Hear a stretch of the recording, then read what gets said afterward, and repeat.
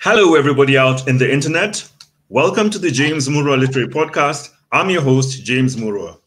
Today, I'm really excited. We've got two guests from across the world. I'm broadcasting from Nairobi, Kenya, and we have Mariela in Berlin and Nyana in Uganda. Nyana, would you like to introduce yourself? Please tell us a little bit about yourself. Hi, everyone. It's a good evening for me here. I don't know what time it is wherever you are, but I hope you're well. My name is Nyana Kakoma. I'm from Kampala right now in Uganda.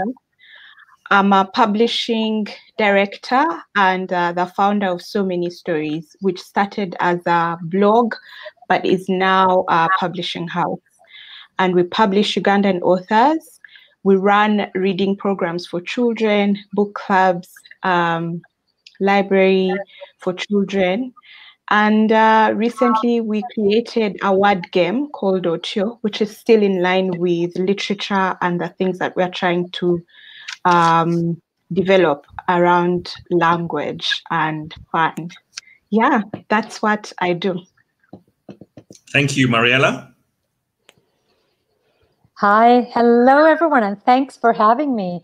Thanks, James. It's a pleasure to meet you, and thank you to the Frankfurt Book Fair and Ursula and for having me here today. I'm Mariela, and I'm here in Berlin. It's 7 p.m. Dinner time, more or less, for Germany, and I'm a researcher, a consultant, a curator for children's literature. But I also founded an international children's bookstore in Berlin 13 years ago. This is where I am right now. The books that you see at the back are the books from my bookstore, international books from everywhere in the world, from Russia to the US, from Argentina to Norway. So we have books from everywhere. And I have this international children's bookstore, but work mainly for institutions like the Frankfurt Book Fair and festivals around the world. And I work with schools, I work with libraries, state libraries, and projects, social projects in Germany and in other countries. So this is me, and I hope we'll have fun in the next hour. That's a lot, huh? Thank you, Mariela. As she mentioned, I must say thank you to my partners, the Frankfurter Buchmesse, and the German Federal for Foreign Office for providing funding for this event. Let's start with you, Nyana, because a lot of people who might be streaming in, especially from the German side and across the continent, many of them may not know a lot about the Ugandan literary community.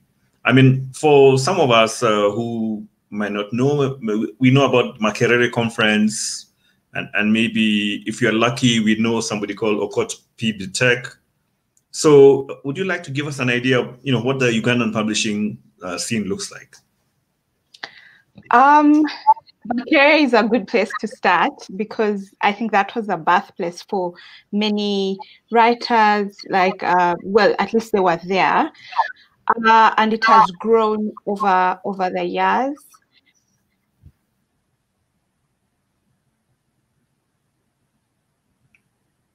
I think we may have lost Nyana for a second there. She'll be back.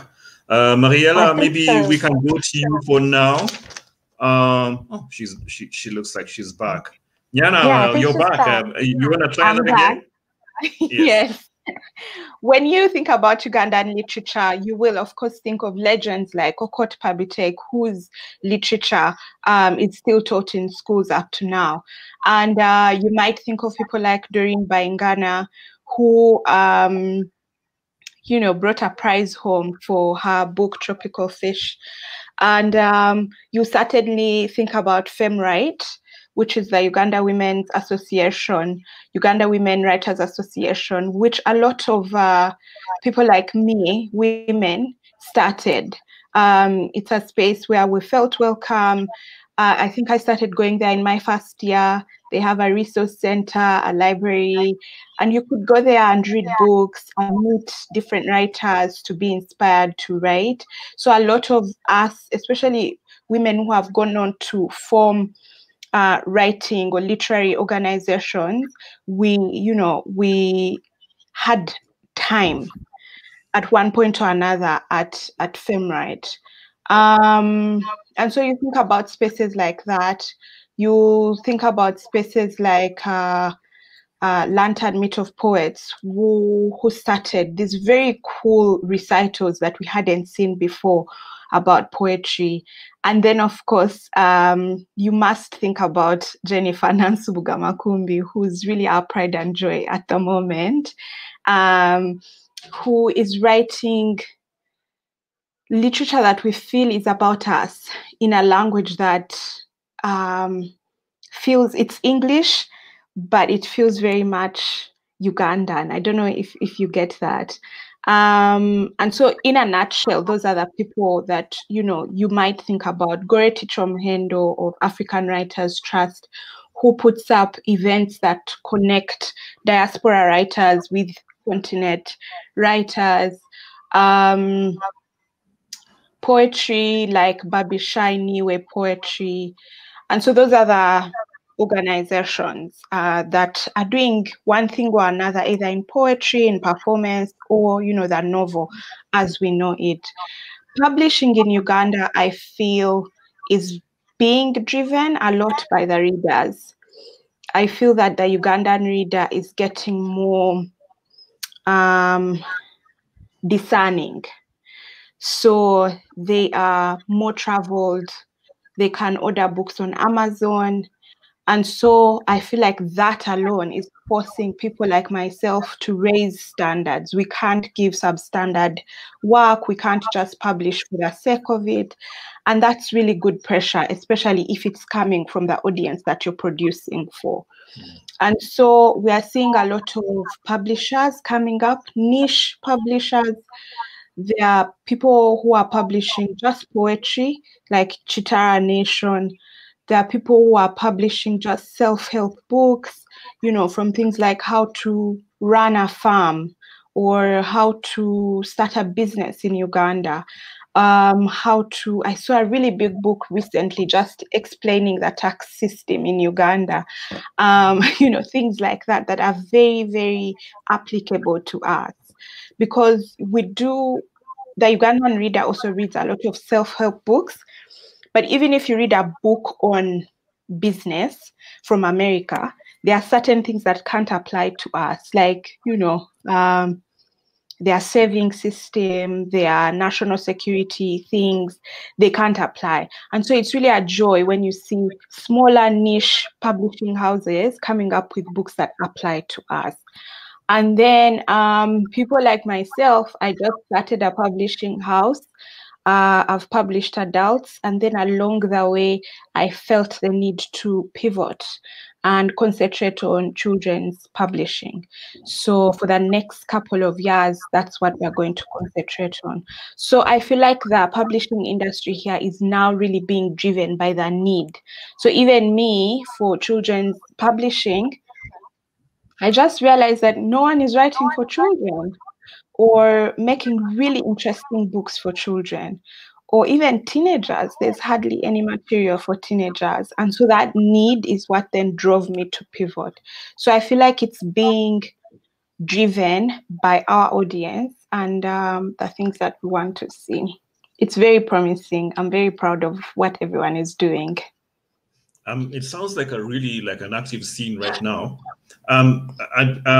Shortly, would you like to tell us how you pivoted? Because when I met you, you used to be a blogger and you've been a journalist, and then you moved to being a publisher. How did that happen? Yeah. So when I started the blog, I'd blogged since university on and off. Just writing personal diaries and putting them out in the internet. And then there's a time when I was a journalist, I wished for a space where we could write more about the arts in Uganda, and not just a one-pager in the Saturday paper, but an in-depth look at poetry and at, you know, who is writing and the books that are coming out and things like that. Usually in the dailies, you get maybe half a page, quarter a page, and I felt like that wasn't doing it justice. Also, from a very selfish point of view, I felt if I become a writer one day, I won't be as important because nobody is paying attention. And so the idea of a blog came easy because I obviously couldn't start a daily. Blogging is cheaper, and I had done it before. And so many stories started like that. Along the way, I got training. African Writers Trust did training for editors. And for me, that was the turning point, because having worked in a newspaper, I knew how to edit nonfiction, but I didn't know how to edit fiction. How do you edit something that exists in someone's head where, you know, human beings are blue and they eat different things from what you know? And so for me, I started wondering how you would work on that as opposed to nonfiction, where Kampala is Kampala and it is certain kilometers away from a certain district. So it's factual. And so I did that writing workshop with Ella Wakatama and Vimbai, the ladies who edited Chintu by Jennifer Makumbi. And I remember at that workshop, we had Ella, we had Vimbai, we had Kwani with Billy Kahora of Kwani, and then we had Jennifer Makumbi at the end of that process. And so you could see physically the process of publishing a book from manuscript to the book now we were holding in our hands. And it blew my mind. It was so fascinating for me. And I thought this looks interesting. And then I got a fellowship to go work with Mojaji Books in South Africa. Mojaji is a feminist publisher in South Africa. It's run by Colleen Higgs. And I think what fascinated me is we used to work in her house. And, you know, when someone says a publishing house, I imagined a storied building, the first level for finance and, you know, acquisition. And in my head, that's what I was doing. And that's a dream I couldn't possibly dream.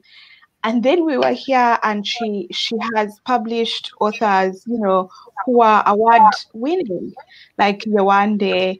And we were in her house and I couldn't believe it. And authors would pass through, then the artists, the illustrators would come by. And it was just something I had never experienced before. And then she took me to also other different publishing houses, children's literature, and, you know, things like that. I went to bookshops. I went to book launches, which were very fun. And I think that's when my mind started changing, because when I came back after that fellowship, I think a week later, I went and registered So Many Stories as a company, as a publishing house. That is quite a pivot, eh? Yeah, so that's literally how it happened. Yeah. Mariela, maybe maybe we can bring Mariette in here. Okay. For now. I'm sure you've been fascinated by Nyana's story there. And yes, and I was listening and concentrated, and I want to keep on listening. Yes. I want to know from you, like, you're in the publishing space in Germany and your focus is really on children.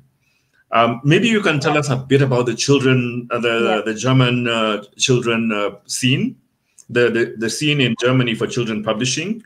And your involvement, how you got into that as well. Right. But maybe before I start telling you about the market and what it is like, maybe it is useful for you to know that I started this project 13 years ago. And And my main goal was to make alternative children literature more visible. And at the beginning, and because I come from Argentina, so I'm a foreigner here. I'm not anymore, but as you know, because this feels home. But still, I have another perspective of what children literature is or should be, and what I read was, or what I found was different from what I wanted to read. So I started this project with this main aim to convey or to show alternative children literature. So 13 years ago, it was very difficult to find it. And I'm talking only about children literature in Germany, because I have books from everywhere. I have books from France, and I have books from Italy, from Latin America, and then from the Arabic countries. So, you know, it was still here in this country, it was very difficult to find small publishing houses and alternative voices and more diversity within the industry. So at the beginning, I had to research a lot because I knew there would be those publishers, but they are not the ones that you get advertised for. And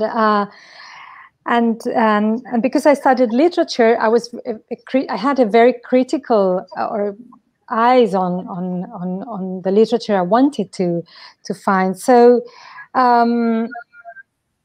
like at that time, I didn't know where to start. So I started by going to other bookshops. At that time, it was like Amazon was not that big. And I did finally found the small publishing houses, even you know, the people that published them. I mean, they had they made self-publishing.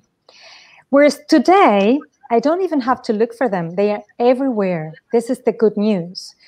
Diversity and different kinds of voices are found everywhere now. It's not only the big publishers, but you find those small publishers around the corner, and not only in Berlin, which is a big city, but also in South Germany. You have tiny publisher from Munich, which publishes translations from Japanese, for instance, only Japanese books. And you wouldn't find them at that time that easily. And only in the last 2 years, you have 3 new publishers here in Berlin focused on different subjects, like Jewish books or books from different countries, translations into German. So you see, the market has changed a lot, and my role in this world, in this field, this niche, you know, I'm a niche, you are, Nyana, is so much different now. I am more visible, of course, because I've been doing this work for such a long time. But I work with festivals, I work with institutions as I said before, public libraries, and now it's so easy to say, oh, good, you know, this book is from, let's say, from Egypt, so you can have it in German. And it wasn't that easy 10 years ago, 13 years ago. So before you ask about the scene, what has changed in the last 10 years that made it much easier for publishers to start doing this kind of work? I think, well, one of the main reason is probably the whole globalization, in every country, right? So the visual language has become more universal. So picture books, I'm just talking about picture books, have become more, they have let's say the same language in every country, right? Because you have the differences in each country. But then you find different styles, and then you know, it's easier today to work with an illustrator from Spain, let's say, and an author from Germany, things like this, right? So it's easier with the communication, it's easier with the work. So smaller publishers can buy licenses, but they can also do co-editions. So it's much easier now. And it's also, you know, how the children literature is seen today in Germany. You know, Germany has a long tradition of having like many children books that are very pedagogical. And it's not the same in France, for instance. And so there's like, you know, like, let's say the mainstream books have to be politically correct, and, you know, like, but then in the last year, there were more publishers having like more courage, and they decided to just buy rights from other countries and just see what it happens. And many of those publishers are successful right now. I have a question, Mariela. Yeah. So let's say we have a book in Luganda. Luganda is one of the local languages here. Yeah. And so tell me about the journey from here to your bookshop. And I'm really curious, who's buying a Luganda book in Germany? Or is it translated along the way? Just tell me the journey that book would have. Okay. Yes. I hope I can answer your questions, because there are like two ways to be here. That book could have like two ways. And the good news is that in the last years, there were so many good projects here in Germany to support diversity, but true diversity.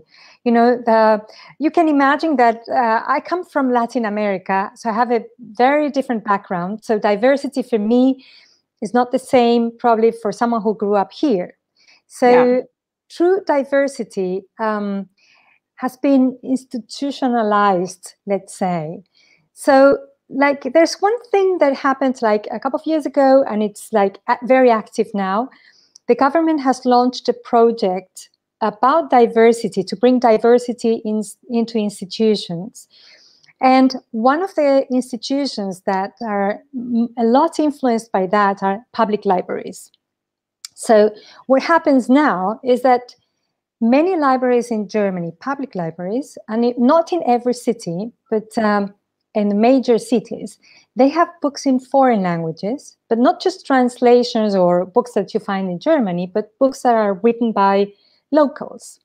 So I'm a curator for, let's say, three central libraries, and they have like, one of them has 35 libraries, the other one has 8 libraries, and I'm a curator for those libraries, and I see that books from different countries come there, right?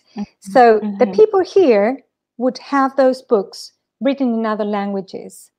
And so in the first place, for the community, you know, it doesn't matter which community, but for the people that, you know, that live here in Germany, but, you know, speak other languages, that is like the first aim. And the second one is like for Germans or for schools who need to research or analyze or just read books from other countries. So this would be like one way, right, to get into readers through the public libraries.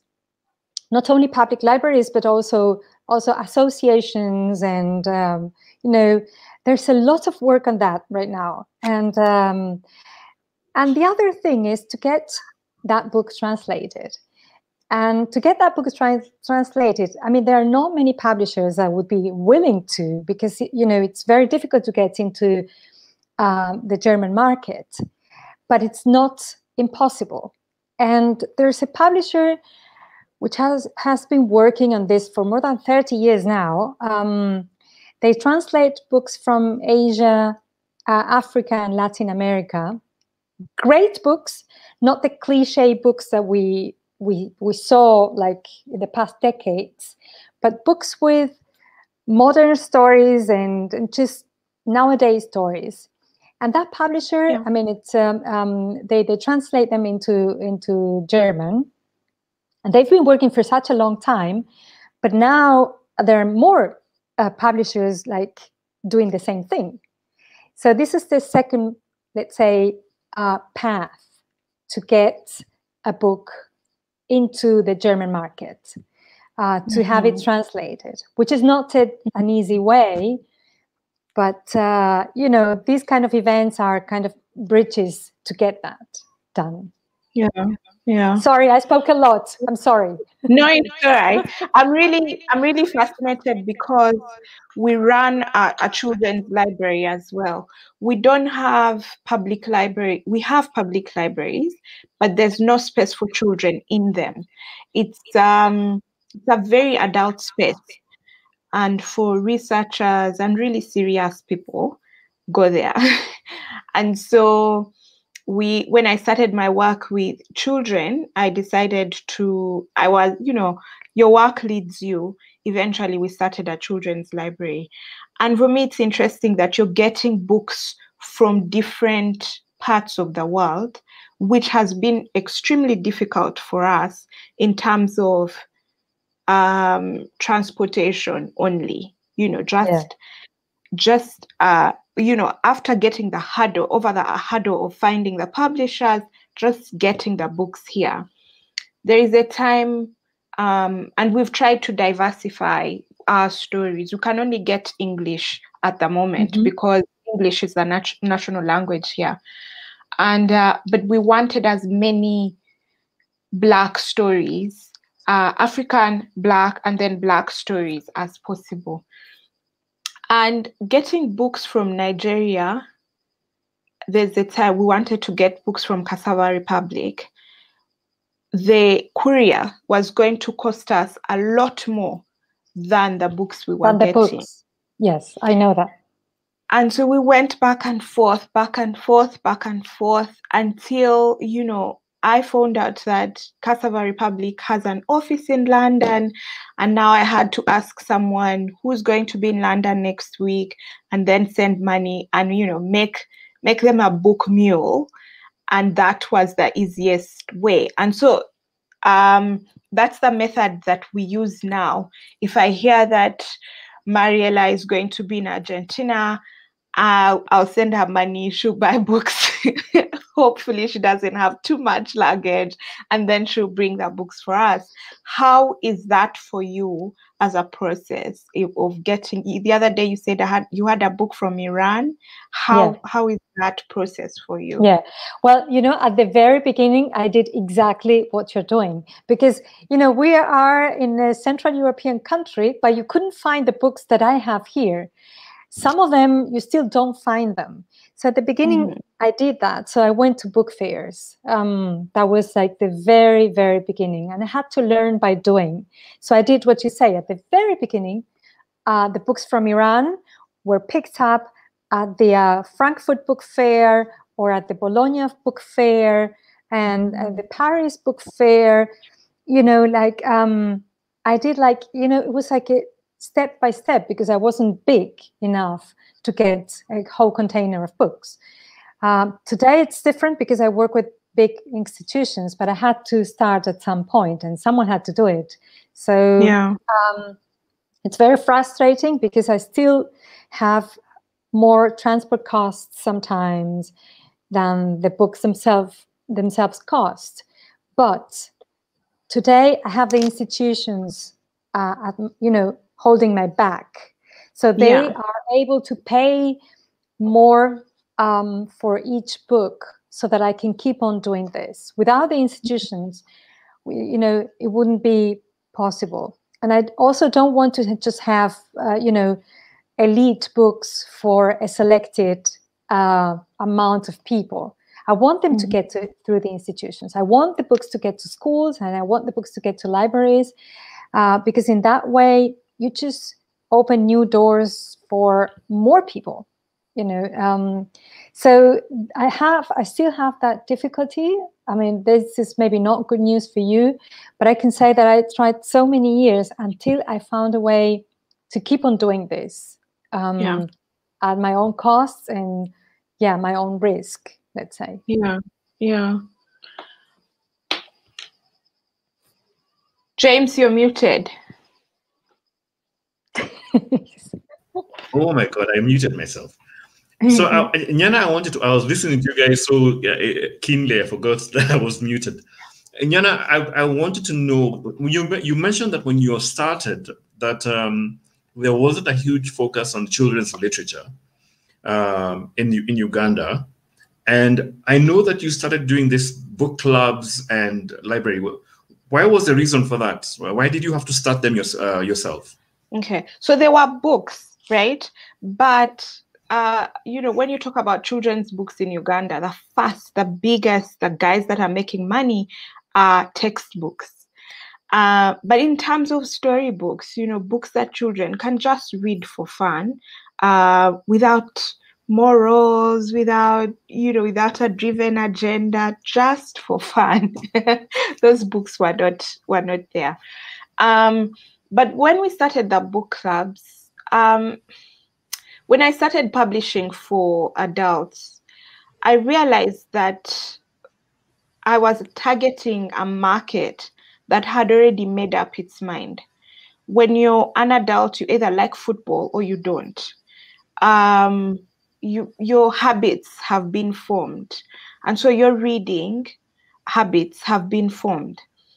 And I realized that we had to start at the beginning, where we can still catch the attention of someone and direct them. If we are to build the reading culture, to start at the beginning of that process. And for many of us, like my friends who don't like reading, it's really the attitude that we were taught in school. We read to pass exams, we read for revision, we read for, you know, serious things, and not to relax, and not to for fun. You didn't do that. There are very few of us, and it was because our parents were very, very particular. They were either reading to us, or they encouraged reading. In my home, it was my dad that encouraged me to read, and so it was taken seriously. If I was seen reading a book, it meant that I was doing something serious. I wasn't wasting time. Whereas in other places, if someone saw you holding a novel, it meant that you're not a serious student, because obviously you should be reading a chemistry textbook as opposed to a fiction book. And so for me, that realization that we were starting at the end, yet we should be starting at, you know, at the where we had a chance for real change, is why we started the book clubs. But also to bring fun around reading, to just say, you know, just bring the kids, and someone will read to those who don't know how to read. The older ones, 9 to 12, they can read and then discuss a book, and it's fun. Just that. So that's why we went into the book clubs for children. Yeah. James, you're muted again.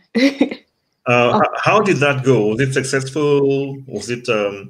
It went really, really well. It ran from 2016. So when we started, we did the children's one, the teenagers one, and the adults one. Very ambitious. The teenagers one didn't work because a lot of teenagers were in boarding school. So you either partnered with a school, and because we were small, we couldn't spread ourselves to different schools. The adults one worked a bit, but it didn't really take. You know, people got busy, they have to work, and they would show up without having read the book, and then you're thinking,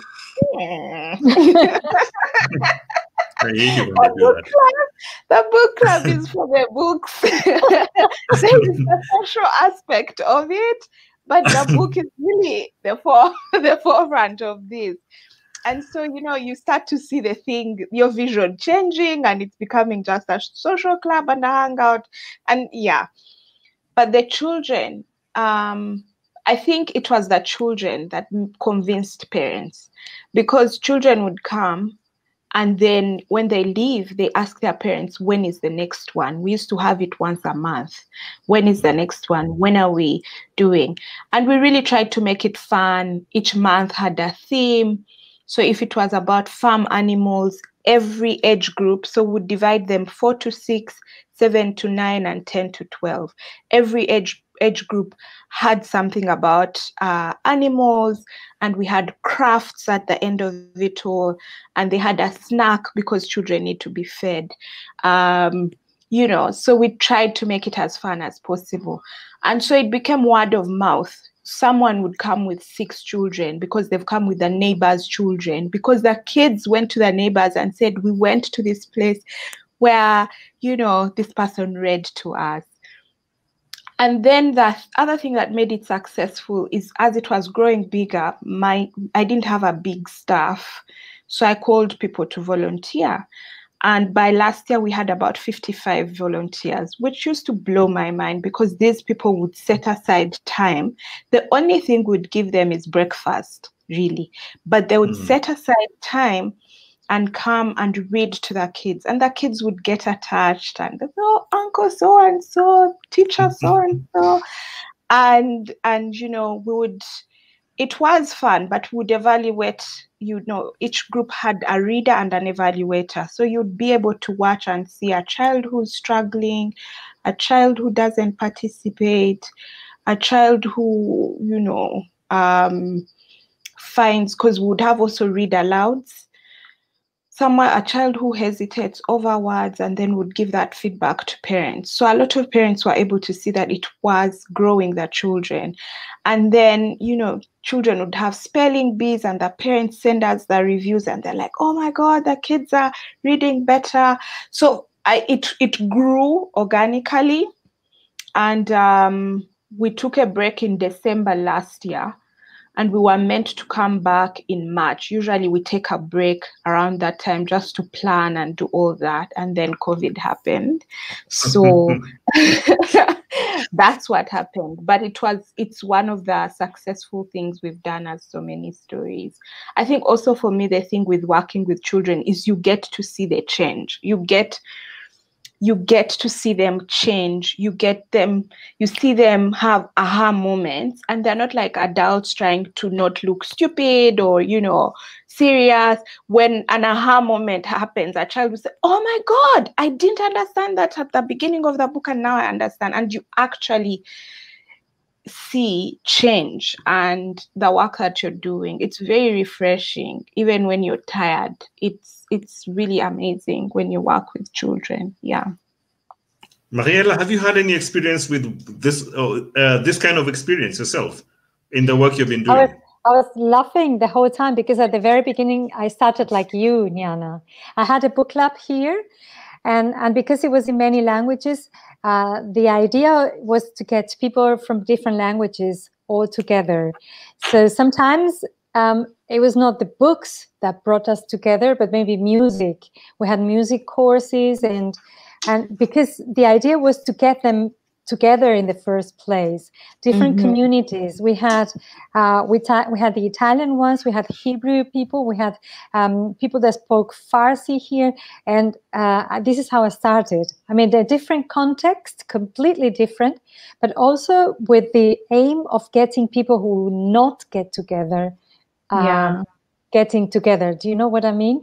So, and what I was listening carefully to you, because I always thought that we should offer literature for pleasure, not to educate. And I was like, always like, you know, like I had this flag with me. No, do not try to find a book just because it's got a message. Just, you know, we have to read literature. We have to bring good stories. If we don't have like a good story now, because we don't have like the book, we can also go, you know, to oral storytelling. Nyana is gone. Oh, you're back. No, I'm Nyana. here. I'm here. Yeah. Okay. Sorry. So at the beginning, I started very little. Now I do the same, but in a bigger scale, because I work with festivals and I organize events with schools. But you know, at the end, it's the same, because you bring your enthusiasm, and if you don't have enough money to do it, because let me tell you, you know, we are in Europe and we are in Germany, but sometimes the alternative cultural programs have no funding. So sometimes you just, if you don't get the funding, and this is, this is what I do because I come from Argentina and I know what it is like. I just do it. I just try to find a way. So, with festivals, it's sometimes the same. You want to work with a school, but it's difficult because it's A, B, C, but maybe you find D and then you do it. And this was my experience, like yours, with working with children, and now working with teachers as well. Sometimes I have to convince them why we should take books which apparently are not for kids, and still experiment a bit and still give it a chance. And, you just bring your enthusiasm. And sometimes it's very frustrating because you don't get the results you want. But most of the times it's, you breathe this good energy that comes out of it. What you said, Nyana. Yeah. Mariela, I want to go back to you. I know you've been experimenting, you've been bringing new books, you've been doing new things, but I know that you've been at the center of, you've been a jury member for the Bologna Ragazzi Award and National Children's Literature Award in Germany. Please tell us about this process. I mean, I have judged awards, but for me, judging awards for children is a very interesting concept. Would you like to get us through how that works? Yeah. Well, there were very different processes because in the meantime, I was like this year, I was in the jury for the Chinese Picture Book Award. So you can imagine what that experience was to me without knowing that much about China, but knowing a lot about picture books. So every experience is different. And when I got this invitation from Bologna, I thought they sent it to the wrong person because I didn't even know that they knew that I existed, because I do these tiny jobs and I always concentrate a lot on the projects, and I am not too much concentrated on the, let's say, marketing, right? So I didn't know how they got my name. So it was like a huge door for me to see 1,500 books in 4 days with these amazing people, this amazing jury. And we were all different. I was an expert on picture books. There was a journalist there. There was a graphic designer. There was someone from a library in Denmark. So we were all very different. And we all had like different views and from different countries. So this is to just get out of that, like, like richer, let's say, no money, but with much more experience. Whereas the German being at the jury for the national award in Germany was a longer process. The other one was 4 days. This was a whole year reading books and for teenagers. Getting, like deep into the German language and German literature and understanding.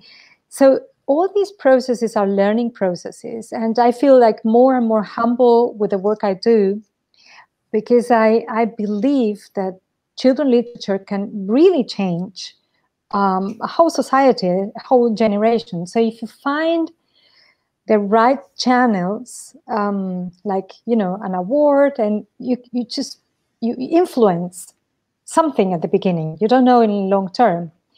And now the Chinese competition and the world, we were 3 international people, like from different countries, and 2 Chinese people. And that was, again, the Chinese had translators, and we first had to listen to the people and in Chinese, and then the translator.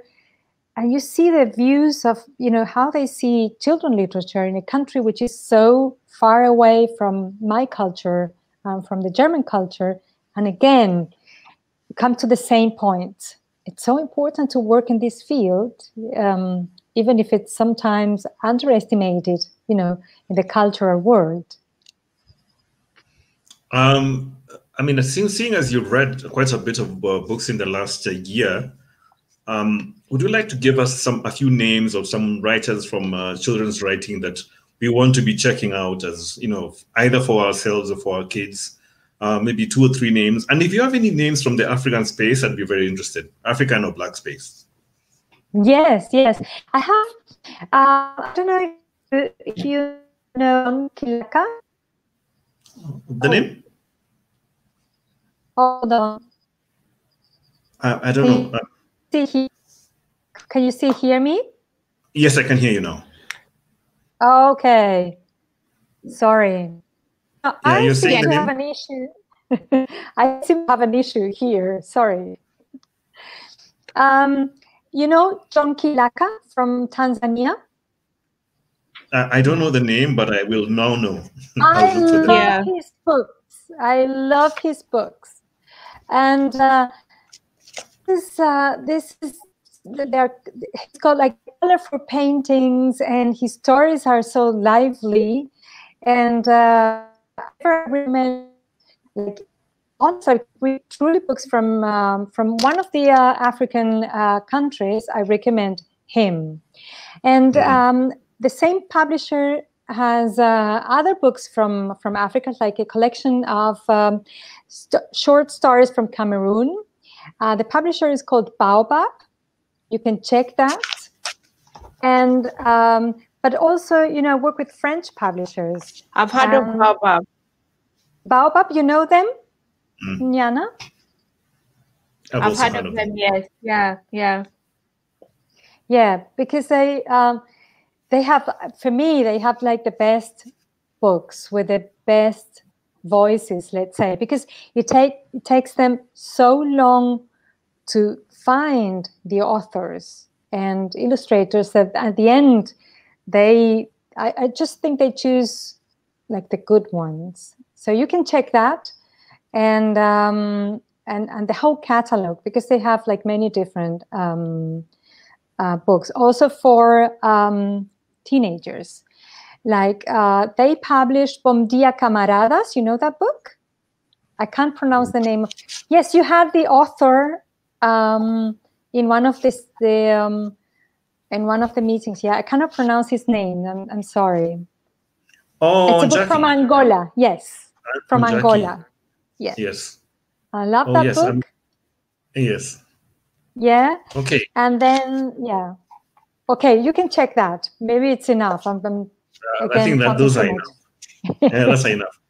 So, Nyana, what I'm going to do is I'm going to ask you to jump in here. It's a COVID year.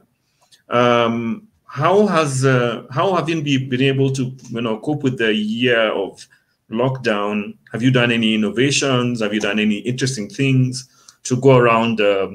Maybe you can start with how the lockdown has been for your country and how it's affected your space.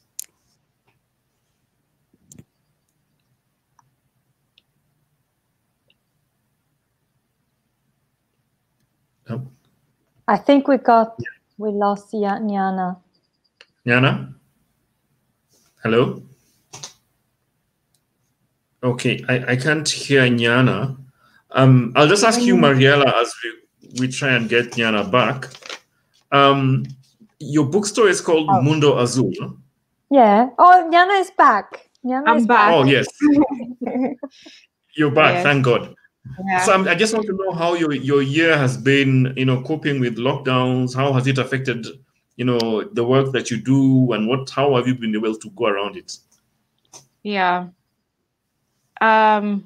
James, you should check our bookstore on Instagram. It's really pretty. Your bookstore? Mariela's bookstore on Instagram. Oh, thank you. Oh, I know that one. I followed it a while back. Thank you. Yeah, it's Mundo. That's how I spent my day. I spent my day just scrolling and just seeing and picking ideas. Yeah. So when we started the library, it was a physical location. It was in a certain part of Kampala. and we would have people come in and go, bring their children, read to them. We wouldn't lend at that time. But towards the end of 2019, I started realizing that it wasn't working. First, the traffic, the number of kids were few.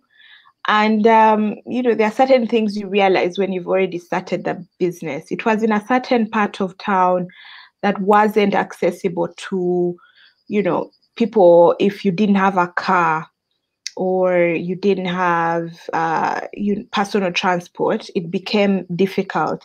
And so we started reevaluating what do we do with the library, because it's also very terrible when you have 600 titles and you're looking at them and no one is reading them. But also the idea of only being able to reach a certain kind of child who has certain privileges was very disturbing for me. And so we started thinking about it. In December, we started testing a mobile library. One of our main types of transport here, Mariela, is called Boda Boda, which is a motorbike. You can sit on it and you'll be transported from place to place. You beat traffic. It's very efficient. The way you have a plumber and you have a water person or an electrician or someone who comes to fix things at home, every one of us almost has a border guy who you can call at any time to pick you. You can send to the market if you run out of spices and things like that for a quick delivery. And so we started looking at that. What if I send books to Mariela, who's at home, for her children, and then she's the next time when I'm picking those books, we send a fresh batch of books. So we started testing it out. There was a parent who was homeschooling her boys, and I think they didn't have a car, and so they would only come in a few times, yet they loved coming. And so we started testing with the people we knew. So of course, when COVID hit, it became very obvious what we had to do. And at that time, we had about maybe 5 children. We were testing out, just seeing how it would work. And with COVID, they locked down schools, kids were not going. And so we started advertising, reaching out to our book club parents, telling them about it. And now we have about 70 children that we deliver books to every 2 weeks. So you spend 2 weeks with the books, and as we come to drop a fresh batch, we pick the old ones. We put them in a certain area so that they can, we give them 14 days so that they are safe again to be taken. So the books that come from James's home cannot come directly to my home because of COVID. But we've been, I think for me, my biggest fear at that time was the destruction of the books. We didn't know how it was going to work out. But the kids have been, I think we've had 2 or 3 damages.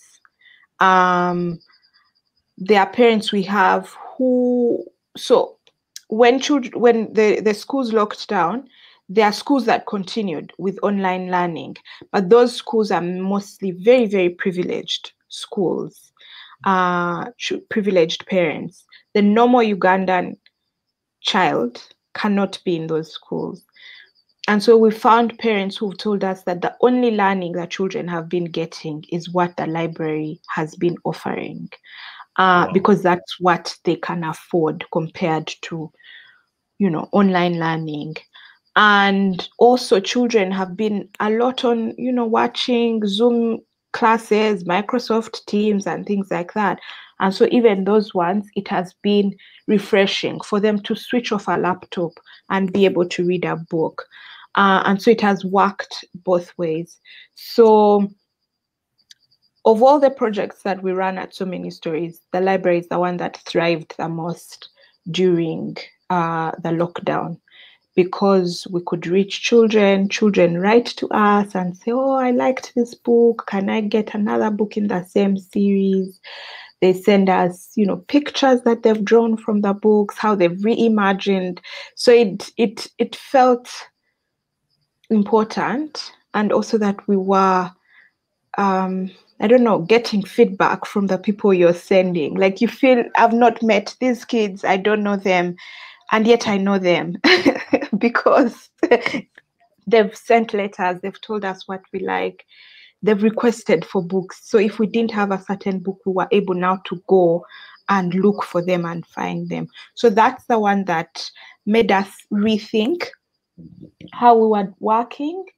And right now we are working on a platform where parents can log in, order the books that they want, and it comes to us directly. At the moment, we, use different. So if I know that a child is 5 years old, I use that direction to choose books for them. But the new platform will be that the parent can sign in, like an Amazon, but for library. And they order the books that they need, and they come to us, and we just pack them and send them, because parents requested that they're involved in the selection of the books. I think that's the one that has that I've been most proud of, and it's the one we're able to pivot really quickly and serve at a time when we had no idea what was happening. Yeah. Wow, that's really impressive. Really, really impressive. Mariela, how have you been? Coping with the lockdowns and COVID? What have you done differently this year? Well, the first thing I had to learn is to get along with all this technology, because that was the only way I had to, keep on being communicated with people.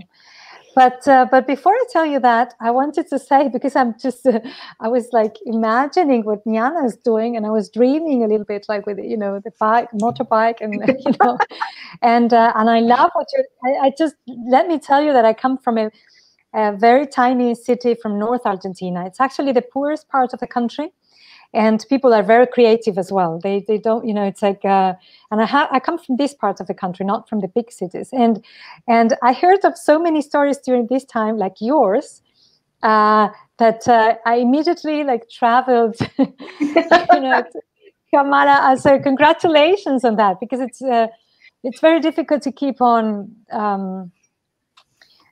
being enthusiastic with all this. And as for me, as I said, I just had to switch and turn into this new technology and talk to people, because I talk to people from everywhere in the world. So what is different now, and what is really good, is that I could make more people more visible during this time. I work for the Frankfurt Book Fair, and many people couldn't come this year. So I invited them online. So we had so many great speakers, and we could feature publishers from Lebanon, for instance. And it's such a new discovery, because the rest of my work, it was between physical and online. I also work with a literature festival in Berlin, so we still went to schools with limited number of students, but we still did our workshops.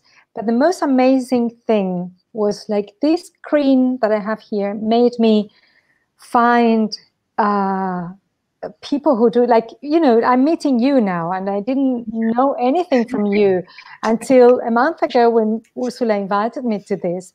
So I researched on James' blog, and now I learn about Nyana. So this was the most amazing thing that happened to me, that I had access to people that I wouldn't have known otherwise. And many people don't make it to the book fairs. It's very expensive, and and this year it would have been another book fair, but if we didn't have COVID, but we had this. So I was very excited about it.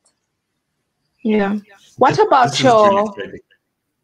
your bookshop, your bookstore? Did you have to close it? Are you open now? What happened with that? Yes, we're open now. But Nyana, you have to know that my bookstore, it's just a physical place. But I hate just being here the whole time. So I take my suitcase and I go to places with my books. So I teach to teachers, I teach to kindergarten teachers, I give workshops to different kinds of people. So I always go out. Because otherwise, you know, I cannot just wait for people to come and see like these difficult books somehow. So that wasn't different for me because it was closed for a month, but I was still able to do that, to come out with my books and you know, to bring that to people. So I've been doing that for many years. So it wasn't different. Oh, okay. Okay. Yeah. Yeah, we've been doing this for an hour, so maybe we should be thinking about wrapping up. It doesn't seem like... Has it been an hour? It's already been an hour. So what I'm going to ask you is, I'm going to ask you, apart from your new technology, which you're trying to build a platform, what is the future for so many stories going forward? You know, it can be right now or post-COVID. Where do you think you're going in the future? I think I would really love to bring back the book clubs, and that's one of the immediate things we are working on for next year. Maybe they would have to be virtual or Then currently we are running a fundraiser for the library to buy more books, so that children who can, you know, the membership for the library is little money, but it's still a lot of money for a lot of people who have lost jobs, and it's still difficult. You know, if you have to make a choice between food and a library membership for your child, it's still food will win. So we want to reach another kind of child who has no online, who has no private tutor, who has no, who hasn't gone to school for these past 8 months. And so the fundraiser, by helping us get more books, we can reach more children. So that's one of the things that we are working on as well. Do you mind telling us, do you mind if somebody wants to help with that, how do they get a hold of you? You can check on our social media. It's called Book My Dream, the Book My Dream campaign. It's also on our website. So the campaign is called Book My Dream.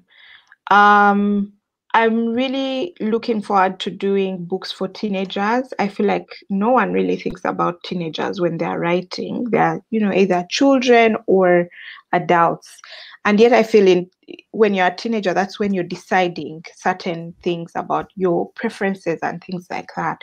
So I look forward to publishing for teenagers, fun, you know, books for teenagers, and translations.